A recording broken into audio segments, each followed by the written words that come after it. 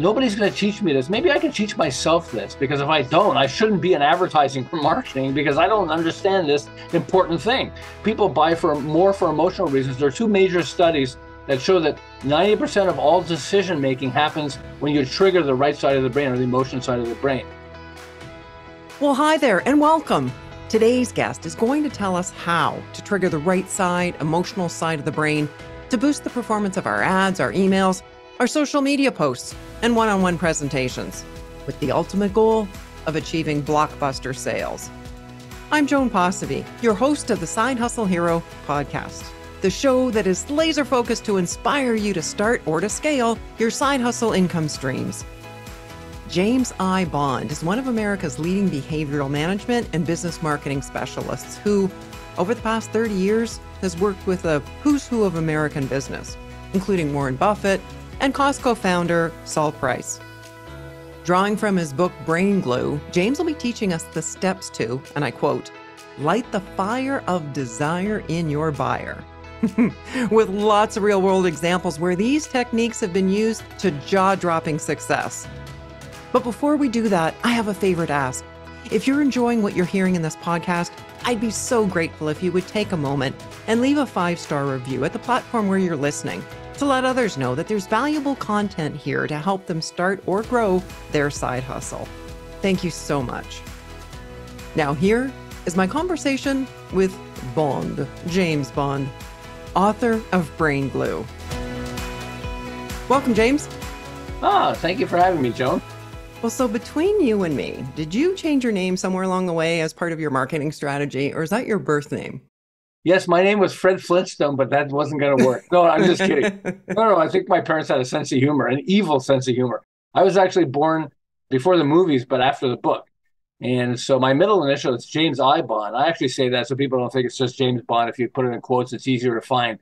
Otherwise, you try to find me, you got to go through all Sean Connery and all these other things who I love, It's a blessing and a curse. Yeah, it's a blessing and a curse. So I had this guy who was an investment banker named Jesse James. Is that a good name for a banker, Jesse James? He's a bank robber, And I called his office and I said, "Is Jesse in?" And his assistant said, "Who's calling?" I said, "James Bond." She said, "Yeah, right," and hung up on me. I had to call back. She said, "I'm so sorry, Mr. Bond. He's waiting for your call." It's always fun when somebody's apologizing while they're laughing hysterically, For sure. It doesn't sound like you're sorry, but okay. Life is fun. Your book, Brain Glue, purports to teach us how to boost the selling power of our ads, emails, social media posts, and personal presentations.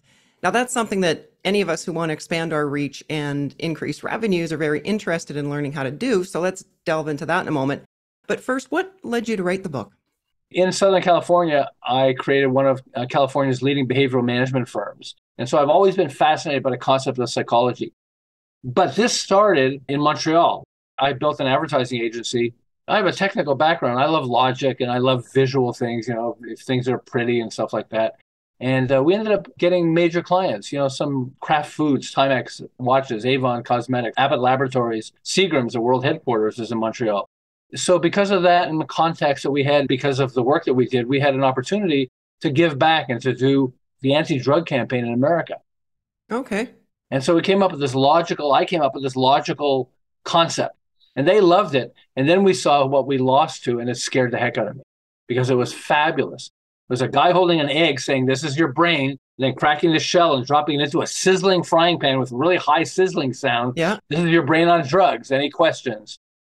And when I saw it, two things happened. The first one was I went like, oh, this is a gazillion times better than what I came up with because mine was illogical. And the second one, this is emotional. This is emotional selling, and I have no clue how to do emotional selling. And it scared me. They don't teach emotional selling at school. I went to the library and there were like superficial things, but nobody teaches emotional selling. To speak to the impact of that, I remember that commercial very vividly. And how long ago was it? And it's too long. Well, okay, we won't get into that. But the point is, so I'm old enough to remember Jack and Jill went up the hill to fetch a pail of water. Okay, now I heard that like 60 years ago. I'm old, okay? On my deathbed, you could start saying Jack and Jill went, and I'll finish the phrase. It sticks to the brain. Yeah. So what happened was I realized nobody's going to teach me this. Maybe I can teach myself this, because if I don't, I shouldn't be in advertising or marketing because I don't understand this important thing. People buy more for emotional reasons. There are two major studies that show that 90% of all decision making happens when you trigger the right side of the brain or the emotion side of the brain. Now, we focus on know, like, trust, okay? You probably heard that. Know, like, trust. So if somebody knows you, likes you, and trusts you, they'll probably buy from you because it triggers the emotion side of the brain. But just counting on that doesn't work. And if you're running advertising or if you have a product, you want to put a name on it or something like that, it doesn't work because you're not there. Right. Okay. Unless you're famous, I'm James Bond, but that doesn't work because they don't trust me. Like, you don't look like Sean Connery or whatever. So I realized, I said, let me figure out how to do this. Okay. And it's going to take a long time. And by the way, I've done this for 35 years where I started this thing called a passion box. So it's really got a lot of stuff in it. But I said, let me start this, create a box, and I'll call it the passion box, okay? Okay, like an actual physical box. Physical box, yeah, a real box. I mean, it's a box, okay? Yeah. But I call it a passion box, as everybody in my house, my family knows that's Dad's passion box. And so I wrote down your brain on drugs, and then I put it on a 3x5 card, and I put it inside the box. And I said, I'm not going to overanalyze it yet, because I don't understand enough about right brain selling or emotional selling.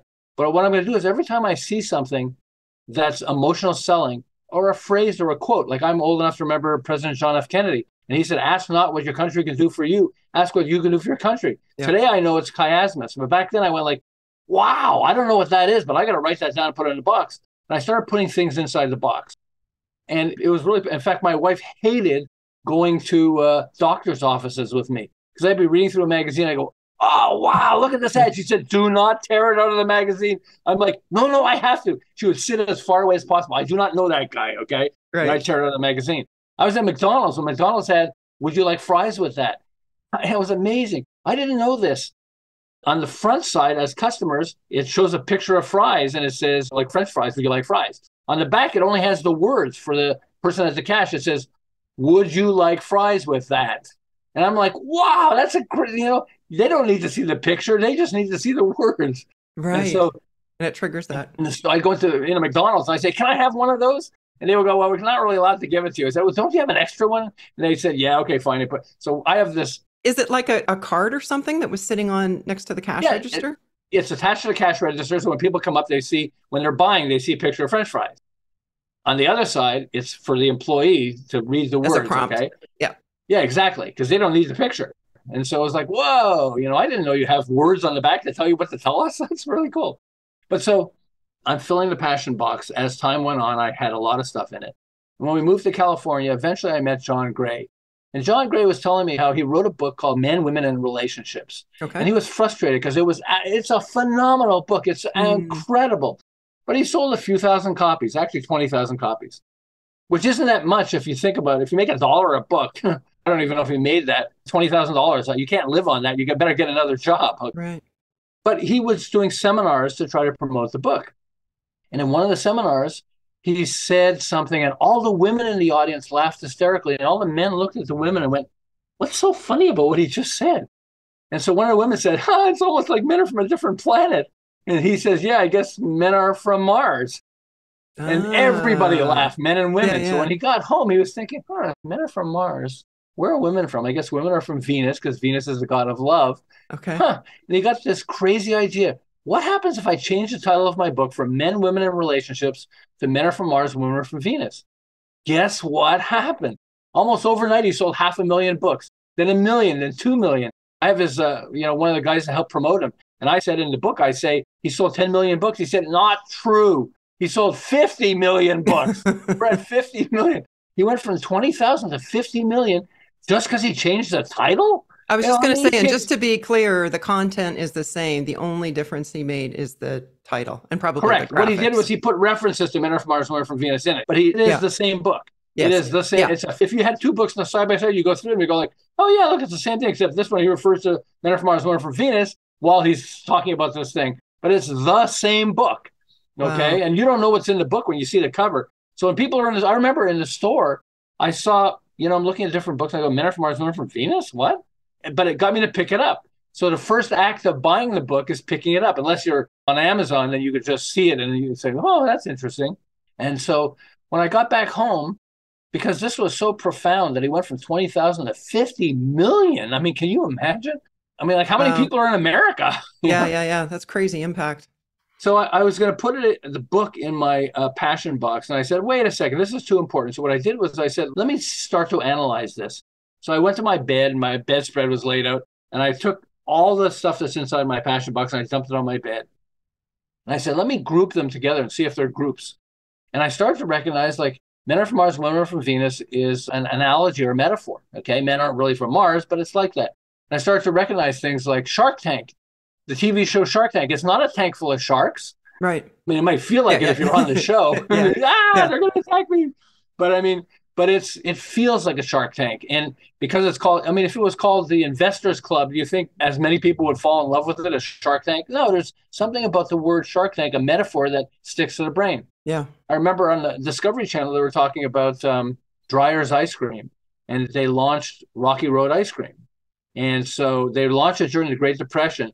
And back then they had chocolate, vanilla, strawberry. Those are the only types of ice cream. So they said, let's mix things together. Let's take chocolate ice cream, put nuts in it, put marshmallows in it. What are we going to call it? They actually stole the name from somebody else. But they said, let's call it Rocky Road. Okay. And so when you buy Rocky Road ice cream, it isn't like you open up and you get a bunch of rocks. There's no rocks in Rocky Road. But they recognize it's bumpy, and it's like bumpy like a rocky road. Yeah. It's a good name because it triggers different parts of the brain, and you go like, oh, that sounds cool. Yeah. And Ben and Jerry's brought that to a whole new level. Did they ever? They had like fantastic names. Yes. And the names make you want to buy the product. You know, it's just, they're brilliant. Okay. Yeah.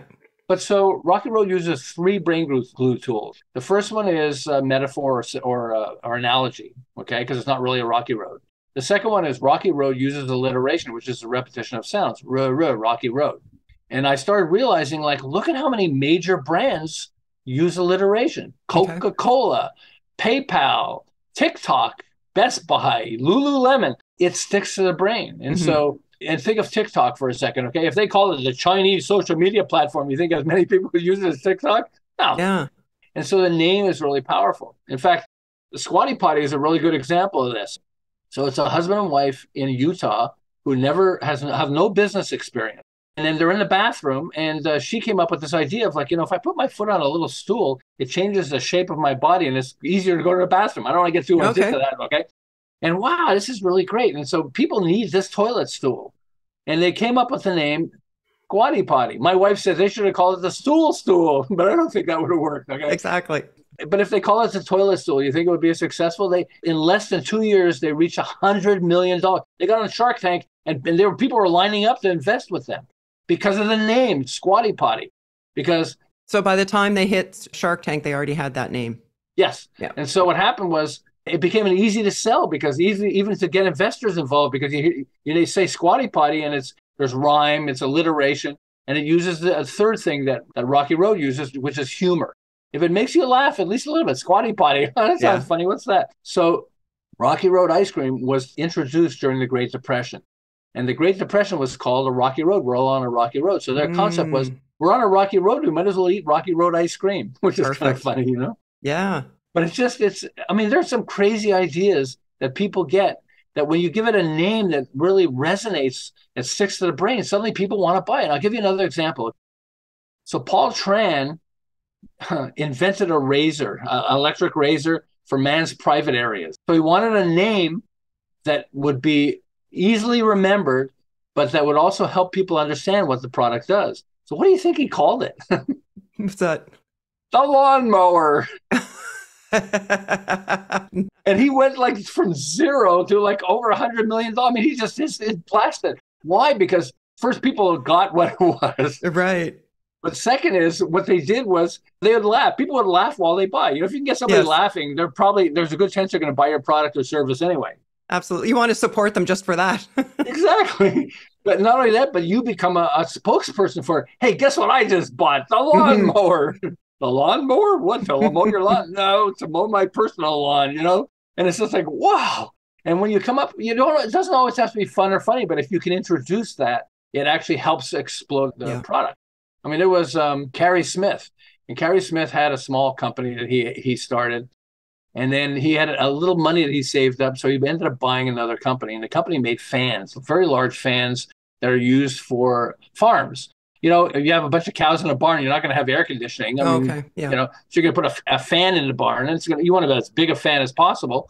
And so that was the first market that they focused on that when he bought the product. Okay. had really big fans. He was trying to describe, how do we describe the fan, like what it is? And then one day he ran an ad. He said, "You want to buy big ass fans?"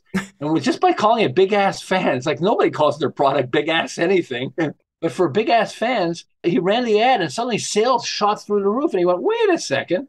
What if I change the name of the company to Big Ass Fans?" The rest, as I say, is history with one exception. He started selling fans like crazy. Okay, and this is a guy who had a tiny company. He just, he started his company out of his garage or whatever. But suddenly people are buying it like crazy. And he could sell it to big companies, like that want to have a warehouse or something like that. And it became a huge success. Well, he was saying that he started getting distracted. He said, "Okay, so I make fans. What other products can I make?" And he started making other products. And then he realized it's taking him away from the focus on fans. Because it's taking him away from the focus on fans, he needs to drop everything else.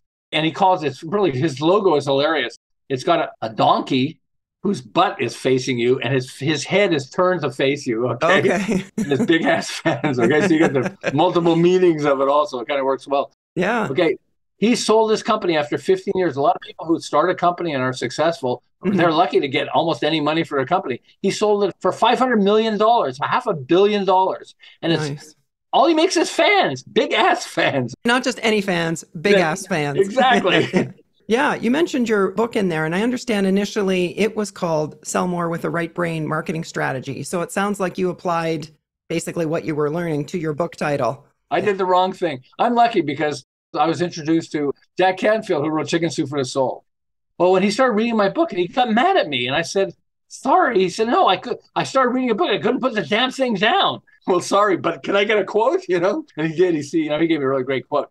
But he said also, my book was originally called Sell More with the Right Brain Marketing Strategy. I tortured everybody I know because everybody who loved the book couldn't remember the title of the book to start with. Yeah. That's the first thing. If you have a product, make it so that people can remember what the title is. Yeah. But he said, "You are stupid. You're teaching us how to do right brain selling, and you have a left brain title. It's a logical reason why. The whole book is about brain glue. Why don't you just call the book Brain Glue?" He said, "I'll give you a quote if you change the title of the book." And when you sell a book on Amazon, it's like you want lots of reviews because after you pass a certain point, suddenly you start getting their algorithm sees you and everything else. Yeah. He said, "No, you got to change it." And he got me to change the book. And now people go like, "Oh yeah, brain glue. What's that?" That's, and once they start hearing it, it sticks to the brain. Exactly. Because your original title, while descriptive, it doesn't pop. And of course, brain glue does. And I know when I started the idea of, I'm going to write a book, and I was laying out what the content was going to be, I thought, really, the first thing I'm going to do is come up with this amazing title.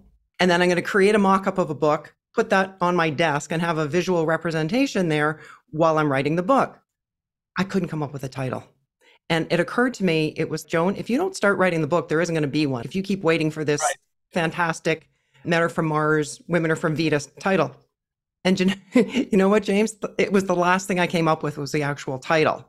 So my question to you is that how do people who are more skewed to left brain, analytical, number crunching, accountant type people, how do they actually do that? How do we come up? What are some tips or ideas you can give us with coming up with those alliterations and analogies, et cetera, for those titles that pop, whether that be for our social media or book or copy on a website? Well, the first thing is that the last thing you do should be the title, not the first thing, depending on what it is. At least conceptually have an idea, okay? I go back to Squatty Potty. She came up with the idea first of this product, and then she had to come up with the name. Yeah. Second is, you're a logical person. Most of us are logical. Come up with a logical description or title or description first. Do not fight it. Now you've got a clear description of what it is. Now, when you do that, now you start applying brain glue tools. You don't have to buy the book. Hopefully you do. Hopefully you buy the book. But no, even if you don't, you can go to Amazon and just look at some of the topics. It actually tells you in the topics what the different tools are. And the first thing I would suggest you do is come up with an analogy or a metaphor. Analogies and metaphors are really, really powerful. But be as crazy as possible. So answer this question. It's just like, bleh. And let me give you an example of, one that I did with this woman. So this mom says, I've got my 14-year-old son asked me this question. Can you help me figure out how to answer it? You're the brain glue guy. I'm like, okay, I don't know what they're going to throw at me. He says, he's 14 years old, and he says, why do we have to follow so many rules in life? So I went, okay, so let's start with this. What rhymes with rules? Fools. So only fools don't follow rules. Okay, there's something. I could start with that. but let me make it even stronger by coming up with an analogy or a metaphor. And so I came up with one, and I'll share with you what it was. I sat down with him and his mom, and I said, so you were telling your mom, you're asking your mom, why do we have to follow so many rules in life, right? He said, yeah. I said, well, when you're thirsty, you could drink out of the toilet, but why would you ever want to? Remember, only fools don't follow rules. And he says to me, that makes sense. Okay. First, when do you ever get a 14-year-old saying anything makes sense? I want to know that. It was like I was ready to escape in case he asked me another question. But the second thing was, does it really make sense, or did I just trigger things in his brain? So here are two political statements. And I don't want to get into politics. I'm not for or against these things or anything else, but I just want you to understand how this applies, and people apply this who really understand these concepts. Sure. You can't hug a child with nuclear arms. That resonates with a lot of people because you hug a child. Well, that's emotional. With nuclear arms, ugh, how are you putting those two things together? So you can't hug a child with nuclear arms. How about this one? And again, I'm not for or against this one, okay, with guns and all that stuff. But it's, I heard a comedian say, the right to bear arms is almost as crazy as the right to arm bears. And it's just like, whoa, and it resonates even though it's not logical. Yeah, but I'm just wondering how we can actually come up with those. So I guess one way you alluded to it was with rhymes. So put down one of your key words and write everything down that rhymes with that word. Yes, but I would always start with a metaphor. Come up with the craziest metaphor of all. It may not be the thing you're going to use, but I mean, remember the guy who had the lawnmower. I mean, that was a metaphor. Who came up with it? He probably laughed and started telling his friends and everything else. And he finally said, I wonder if I call my product that, And so the first thing you want to come up with is the craziest out-of-the-box metaphor you can, and just finish the sentence. It's just like, we had a behavioral management firm, okay? I ran for 13 years in Southern California, and then we used powerful tools and everything else. But as we would describe it, because we're left-brain people, it would go over their head. It would go in one ear, out the other. And so we came up with the metaphor, and we said, we're just like a personal trainer. We do more than this, but we're just like a personal trainer or personal coach. Shows up at your house and gets you to do more push-ups than you would ever do on your own. We get your senior people tackling bigger projects than they would ever do on their own. So I guess to get to that point, maybe then it's a matter of writing down or listing down all the benefits of your product or service, and then thinking of what other product or industry also does that. Yes. It doesn't have to be a product or industry. It could be something crazy, like some guys, like a guy who gets shot out of a cannon at a circus, I mean, come up with the crazy, don't stop yourself. Don't just come up with more and more crazy ideas. And that's the first thing. The second thing is then you start thinking of words that rhyme with what you're focusing on. So brain glue, it lights the fire of desire in your buyer. How about this one? Okay. I'm going to say I cheated on this one because I went to Chat GPT. Yes. A lot of people hate it, but it was like, I said, hey, what do you have? And I came up with some, and you keep saying, can you make it funny or whatever else? And it says, why brain glue? Because plain glue doesn't stick to the brain. It was like, all right. I mean, by the way, I had like 30 examples that were stupid, but I had this one. I was like, whoa, that's not bad. I'm heavily involved in Rotary. It's an international service organization. And I was asked to step in to do a couple of roles, one meeting for someone that was away. And part of that was coming up with a joke. And so I turned to Chat GPT for this. And this was in the early stages when this was first released, the Chat GPT.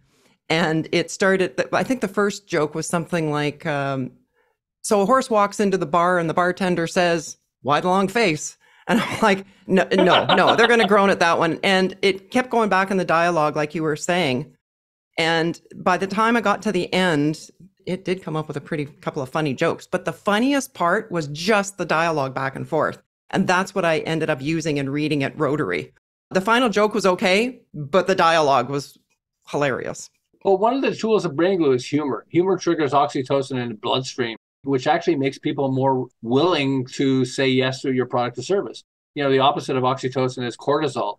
And cortisol, if you get really pissed off or really scared, cortisol gets triggered into your bloodstream and stays there for up to 36 hours. So if you have somebody who yesterday, had something terrible happen to them, or they got scared, or their wife or husband is going through a divorce or something, try to sell them anything and watch how hard it is. Right. But if you tell them a joke, it actually wakes up the brains. Brain glue has jokes. Can I give you a couple of his jokes?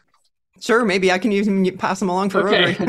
Well, there's something called chiasmus, which is the opposite of rhyme. Okay, rhyme is A-B-A-B, okay? Rhyme is, chiasmus is A-B-B-A. It's like, ask not what your country can do for you, ask what you can do for your country. It flips. Okay. Winners never quit, and quitters never win. President Kennedy used it.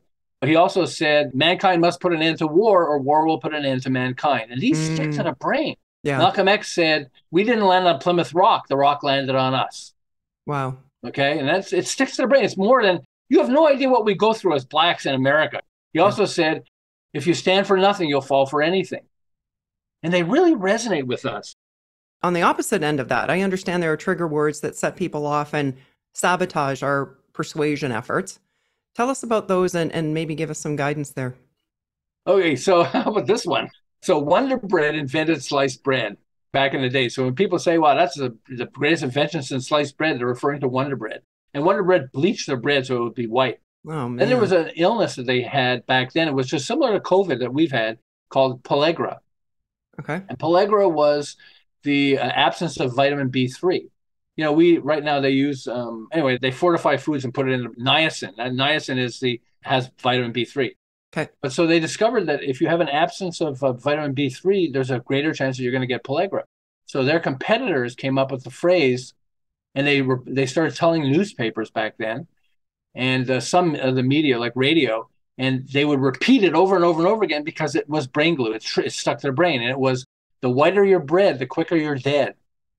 And it literally threw Wonder Bread they were dominant for 10 years. They almost went bankrupt.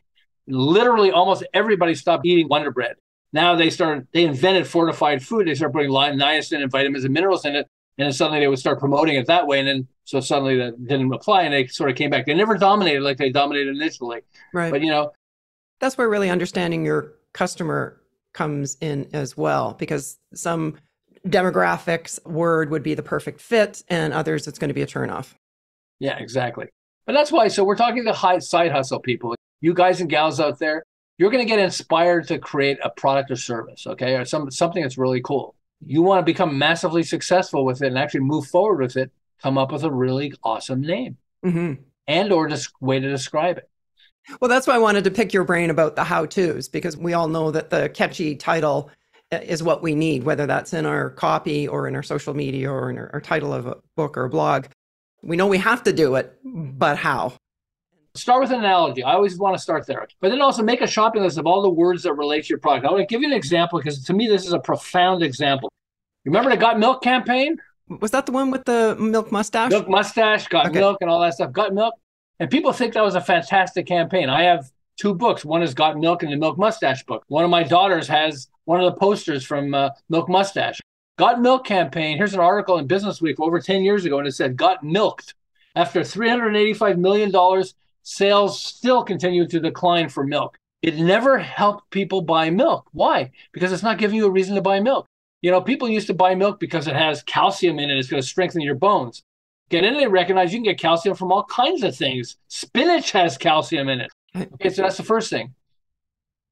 And then the second thing was a lot of people have lactose intolerance, where they drink milk and it makes them feel sick or upsets their stomach and they don't realize it. And a lot of people don't have lactose intolerance, but they believe they do because somebody talked about lactose intolerance. I'm one of those. And so if somebody has lactose intolerance and you say, got milk, are they going to buy milk suddenly? No, because you're not giving them a reason to buy milk. But if you focus on something that says, you got strong bones, there's something in milk that you don't get in other calcium things that strengthens your bones. So if you're an athlete, you got to have, and don't drink milk, you're crazy. Now I'm giving them a reason why they should drink milk. Right. And so you want to attract attention, trigger the emotion side of the brain, but you want to trigger it in a way that helps people understand why they should buy your product or service. What's so good about it?